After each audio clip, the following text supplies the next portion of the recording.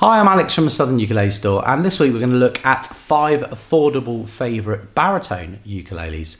We've got 5 ukes from 5 different brands here. All of them tick the boxes of what people are looking for when they first tread into the world of that deeper octave baritone ukulele sound.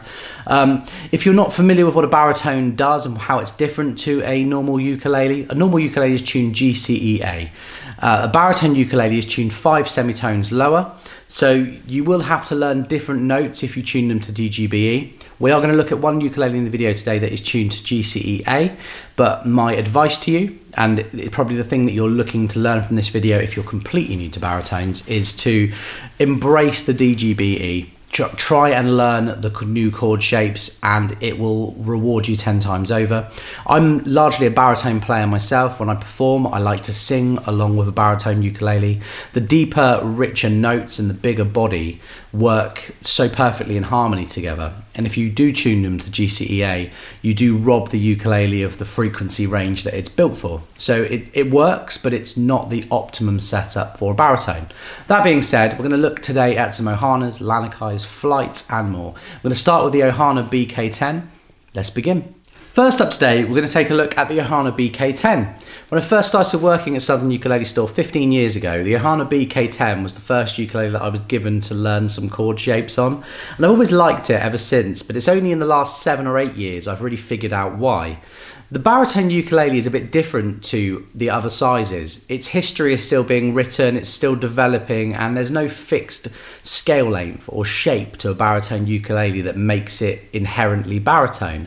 The baritone isn't actually Hawaiian in origin. It was 2 different companies at the same time patented baritone ukulele designs. You had the Favilla company and you had the Vega company.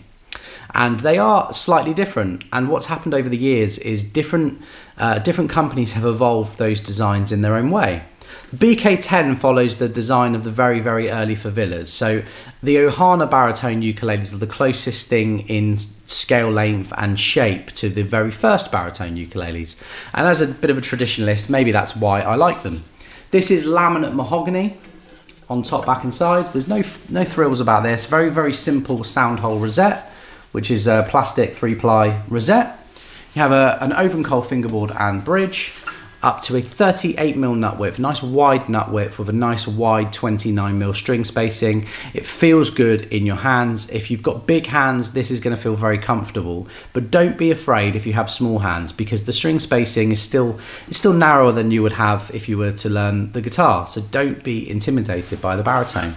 You have open gear tuners, which are Grover style tuners. And the only other feature really is the bridge. The bridge is a classical guitar style bridge, so it's long and it has that tie-on mechanism to it. The BK10 is where probably more people who have left Southern Ukulele Store have started on the baritone than any other uke over the last decade and a half. And I still love to recommend it as much now as I did when I had hair and no beard. Let's give the BK10 a play and see what you think.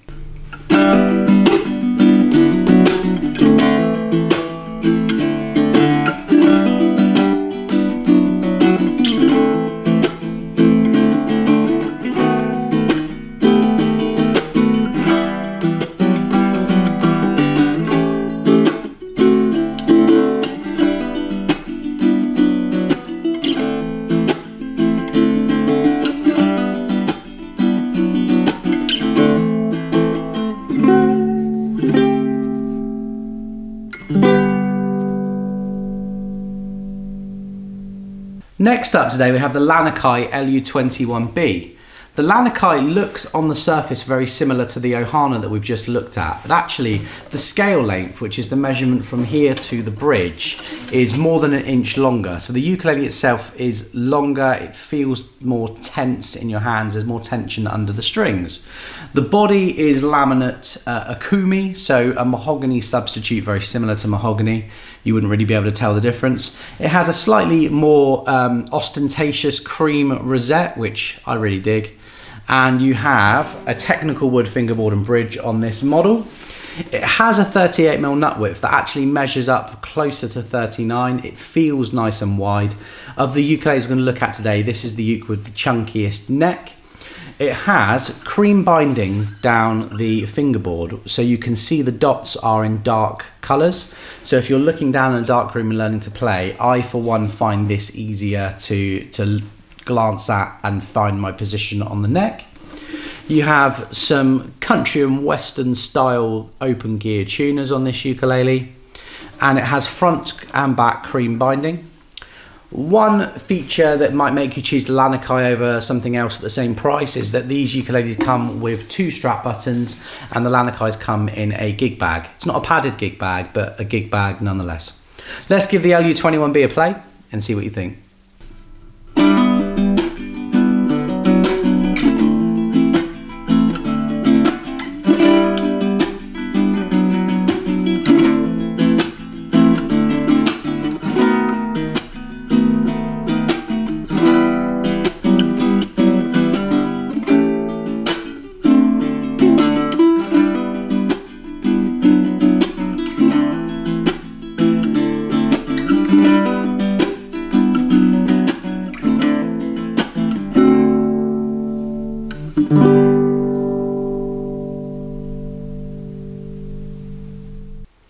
Next up today we have the Flight Iris Baritone.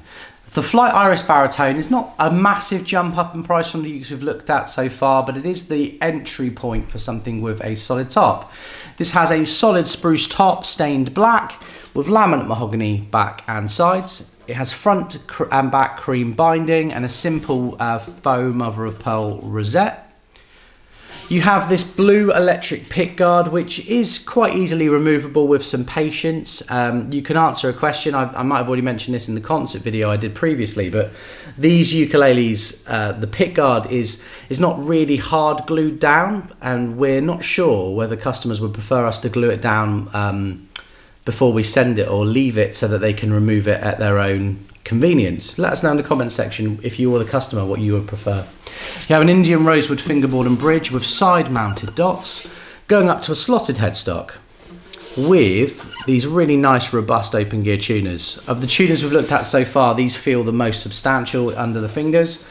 The nut width is 38mm, but the neck depth itself is not as deep as the Lanikai and Ohana we've just looked at previously, so it feels a bit more contoured and a bit more, we like to say modern, because modern ukuleles tend to have taken out and trimmed all the fat, so to speak, on the on the where your hands go and the feeling of the ukulele. If you've never played with a slotted headstock before, they can feel a bit strange, but I really like on the flights the volute on the back of the neck. Your thumb will find the natural right point as you play, and that's kind of invaluable really, because let's face it, we don't want to be looking down at our fingerboard forever for a beginner, and we will get to a point where we want to be doing 70% of our playing completely by feel.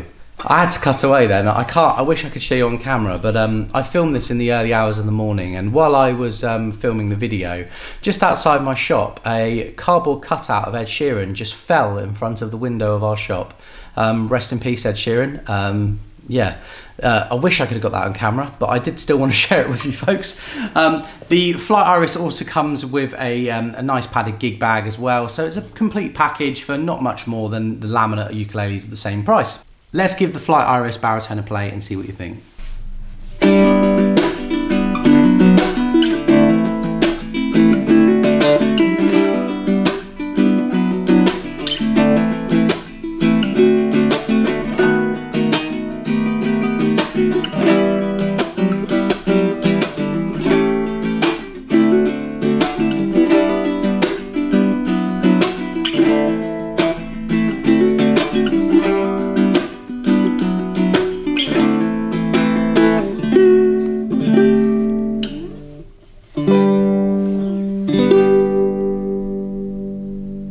Next up we have the Snail SUB-M1, and I might be biased, but I really like the Snail baritones, partly because we willed them into existence. Snail ukuleles were by far our most popular brand going back 4 or 5 years, and although other brands have caught up and produced similar models that do the same thing, for a time Snail were unstoppable. And ukuleles like the S60T, the BHC5B and the SUT-M1 were our 3 most popular ukes, and we convinced Snail to make a run of each of those ukuleles in a baritone. Fast forward a few years, and actually I think these are These must be our best selling baritones. There's quite a lot of time during the year where I'm waiting for them to come back into stock.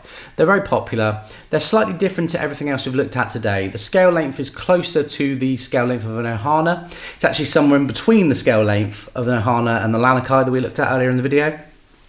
The nut width on this ukulele is 35mm, so it's a narrower nut width, more akin to a tenor ukulele. So the neck feels like a tenor ukulele in your hands, which is ideal for someone with small hands who's looking for something more familiar but still wants to learn in DGBE, or something with a slightly bigger sound and tension in GCEA. The ukulele is laminate mahogany, finished with a high gloss. It has a simple sound hole rosette, an ebony fingerboard and bridge, which is a really nice hardwood and feels like a deluxe upgrade from the ukes that we're looking at in other parts of the video. It has a paddle style headstock with closed gear tuners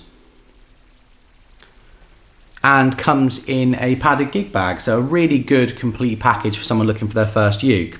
Now I've got a treat for you. These ukes come to us in GCEA.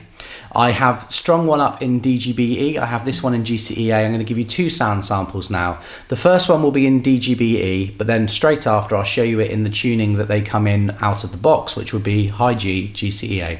Let's give them a play and see what you think.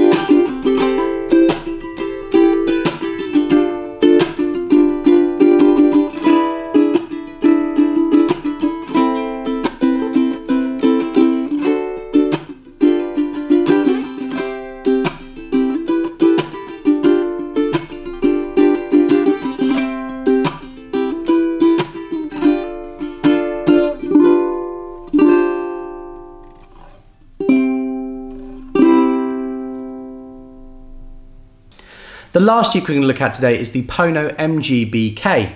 The Pono MGB-K is all solid mango. It's not a ukulele that's trying to be too outlandish. It's very simple. There's no binding to it. Instead, the Ponos just focus on giving you the best ukulele at the price. It's simple but effective. The mango does differ wildly from one to the next. We're always happy to send photos to customers if they're at all nervous about what they're going to get. The fingerboard and bridge on this ukulele are kiawe, which is a substitute to something like mahogany. It's not a common fingerboard wood, but it does keep in with the theme of the ukulele, which is this kind of rustic barrel look to it. You have an ebony faceplate, so the top of the headstock is black and really dark and rich, with Grover open gear tuners. The Ponos feel different to everything else at this price. They feel more like scaled down guitars. It's like a guitar manufacturer has tried to make the perfect baritone ukulele. So they feel a bit thicker. The actual sound of them is usually a bit darker and a bit deeper. It has a 35mm nut width, so it's a narrower nut width again, but it feels precise. The neck is a very distinct C shape, so it curves around back on itself. Very comfortable in the hands for all players. I'm going to give the Pono MGB-K a play and see what you think.